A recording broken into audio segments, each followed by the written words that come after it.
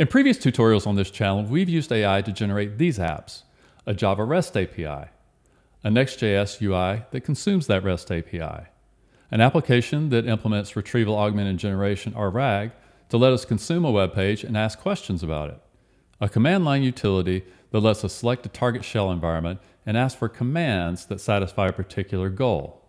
We use tools like the Aider AI coding assistant, ChatGPT, PlantUML, VS Code, and the Claude 3.5 Sonnet large language model. We use prompts like these to have AI generate code, add external knowledge to our coding assistant, generate unit tests, README files, diagrams, and more. If you haven't already watched these tutorials, it might be a good time to do so. They're not prerequisites for this video, but they will certainly be helpful to you in providing context for what I'm about to share with you. Although I shared a few tips along the way in those videos, I feel like this is a good time to take a step back and explain why you saw me doing what you saw me doing in the way that you saw me doing it. In this video, we're going to talk about the whys behind the process and the prompting techniques we used in those tutorials. Understanding this should definitely be helpful to you in applying these lessons to your own projects. Before we start walking through specific examples and prompting techniques, I want to share with you just a few high-impact principles that I find very useful in my own work. When you can adopt this mindset and integrate it consistently, you'll find that your results in working with AI coding assistants, or AI in general, will radically improve. Here we go. Principle 1. Have realistic expectations of AI. If we come into it thinking that we'll be able to build a non-trivial app with AI in 1 or 2 shots, we'll be very disappointed. And if we think that we don't need to learn the skill of interacting with AI, our results will frankly, suck. Principle 2. Develop iteratively. This has long been standard practice in the software industry. It really just means that we create a little, test a little, create a little, test a little. And it doesn't change at all when you're using AI to develop. And the same really applies to using AI to generate anything of any complexity, really, whether it's documentation, ideas, or anything else. Now, for those of you thinking, I don't really have very much development experience, so I might as well just give up now. Nope. Yes, you do need to get development experience under your belt, and that does mean you need to spend some time developing some projects without the help of a coding assistant to generate your code. Understand that AI is there as your hyper-smart, super productive sidekick, but an engineering mindset, software development experience, and practicing using AI and learning techniques, such as the ones I'm about to share with you, are still absolutely required. The good news is that by combining writing your own code with also leveraging AI coding assistants to help you build projects and then use AI to explain and teach you about those projects can greatly accelerate your learning curve. And it can help keep you motivated by quickly building things that you can use. Win-win. Okay, let's start getting specific. First tip, before turning your coding assistant loose on a task, prepare it for the task. In this screenshot from our previous tutorial, we see how we kicked off our Aider session before starting to build our new app. To get going, I needed to provide some external context to Aider. In this case, project documentation that includes our high-level technical architecture and the initial set of user stories.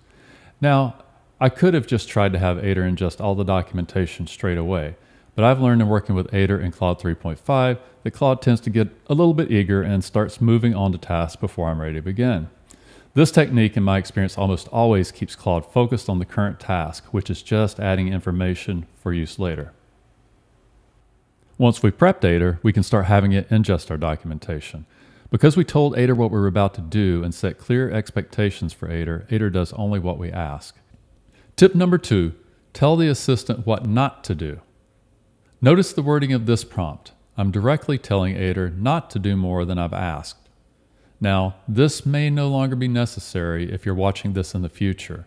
As models and assistants advance, it's likely these technologies will mitigate many of these issues on your behalf.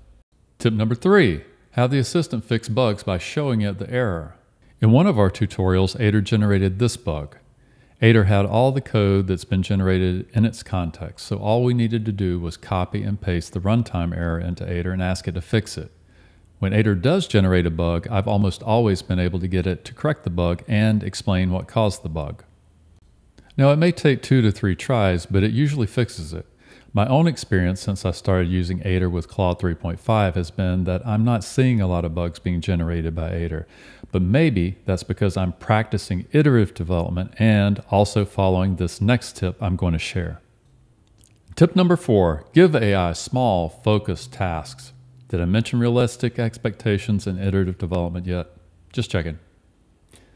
Notice here that we're asking Aider to only implement code for this highly focused use case. Remember what I said earlier. Have realistic expectations and work iteratively. I feel like I've said that before.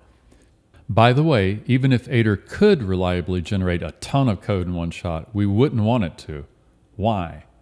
At some point, we will need to intervene to correct something, so we'd better track what's going on. Tip number 5, always review code updates. In the case of Aider, you get a nice summary of the updates Aider's making after each prompt. You can see an example of Aider explaining the updates it's making here. Review that and the updates in the files it generated. The rationale for this is similar to the previous tip on why we need to develop iteratively. We developers are still responsible for the results, and we have to understand the code. Tip 6, focus on a particular AI toolset. Spend a little upfront time exploring a handful of coding assistants and LLMs. Research which AI models software engineers are reporting to work best for software development. Quickly narrow the field, select your core toolset, and focus on mastering that. For someone looking to use AI for the purpose of building software versus purely doing AI research, that's more important than learning to use a dozen tools. Tip 7, mastering your toolset. It's important to note that some techniques are somewhat tool and LLM dependent. I'm mostly using Claude 3.5 Sonnet with Aider right now. If you're using Aider with another model, say GPT-4o, you may or may not need to implement all of the prompting techniques I shared, or you may need to implement additional ones. As with many such techniques, over time, LLMs tend to address these issues, and a lot of this tedious stuff may no longer be required in the near future. In general, what works well for interfacing with one tool or LLM is not guaranteed to work well with a different one. Now, I saved my most controversial tip for last. Ready?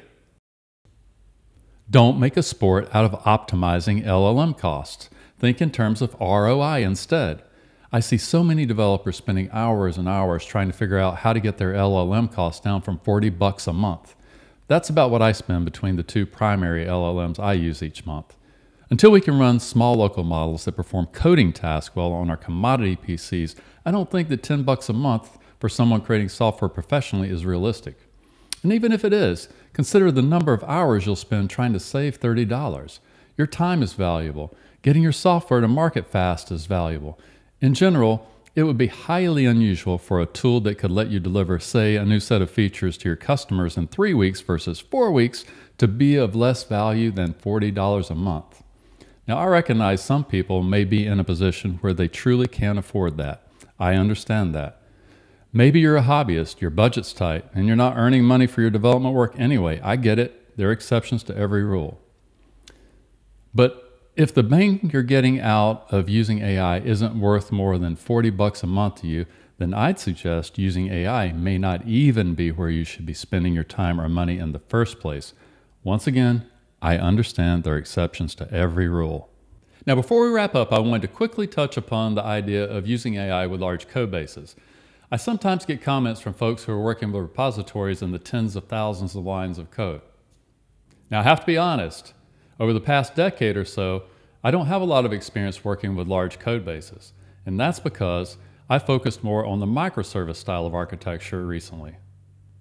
And if you have a microservice that's 10,000 lines of code, well, you're calling it something it ain't. What I can tell you is that when I work on newer, smaller, and well-designed code bases, and I follow the practices that I've outlined in this video, the current coding assistants, especially Aider using Claude 3.5, perform exceptionally well across the board on all tasks from code generation to unit testing to documentation, etc. Now, I try my best not to offer authoritative advice on things I don't have direct personal experience with. Now, I do have a lot of experience with large monolithic code bases, just not recently and never using AI coding assistants. I'll report more tips on this topic once I have more direct experience using AI with large code bases. Now, I expect that to be coming soon, as I have a couple of new clients who have this exact scenario. Meantime, I'll share a few thoughts about what I suspect could cause problems when working with AI against any legacy codebase, especially a large one. Number one, poorly written code. What do I mean by that? Well, for example, files, functions, variables, with naming conventions that don't convey any real meaning. Bury a function named getData in the middle of 10,000 lines of code and see if AI or any human can find it easily and make sense of it. Remember the realistic expectations thing? I may have mentioned that. Issue 2, undocumented or poorly documented code. Similar to the naming issue, poorly documented or undocumented code will make it hard for any entity to comprehend the code. Now, as a totally contrived example, I first created this function intentionally using naming and documentation that's ambiguous. Then I asked Aider to refactor that code to add documentation and names that were more meaningful. Which do you think would be more easy for an AI or a human to understand? Number 3, poorly structured code. Poorly organized code is very confusing either to a human or to AI. Maybe the developers didn't follow solid design principles such as single responsibility or separation of concerns, or maybe they did so in some cases and failed to do so in others. Here's a question. If you look at a new repository with just a little bit of guidance from the README file, are you, within 15 minutes, able to get a good sense of how it's structured, what lives where, and what responsibilities are satisfied by which components? If not, that's the problem. Fix that regardless of AI. The old adage, garbage in, garbage out, still applies. If you're trying to work with large code bases with AI and not having much success, here's what I'll suggest. Take it for what it's worth, as I personally have not done this yet. Use AI to analyze the code and look for areas of improvement, bit by bit, not all at once. Remember, focus and iteration. Then use AI to refactor the code to improve it. Again, working on small units and focusing and iterating will work best. Now use AI to work on the improved code base. Unit testing, debugging, writing new enhancements, new features. Need I say it? Iterate, focus, small units will work best. Now I realize this may seem daunting, but hey, I don't make the rules, I'm just the messenger.